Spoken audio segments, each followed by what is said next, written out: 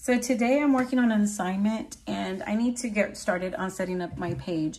So I wanted to show you quickly what I'm working with. I'm in Microsoft Word in Office 365, and right here to the left where I'm pointing, that is your Microsoft Word program.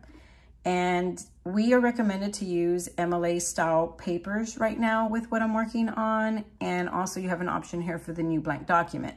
Now for the template here, I'm going to show you this because this is the format.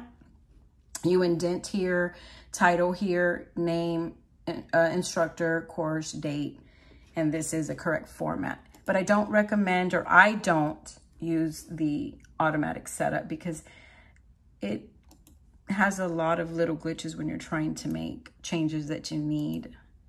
And so, but if it works for you, that's great. So right here, what I did is change my font name to Times New Roman, change my font size to 12 because that is what I need to be using.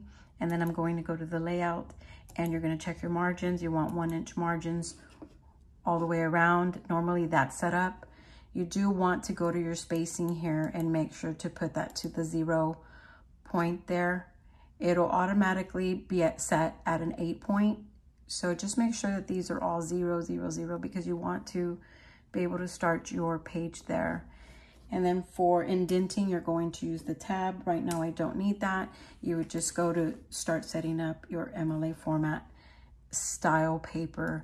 Anyway, just wanted to share this very basic setup to get started. I'm going to get started on my assignment here. So thank you for watching.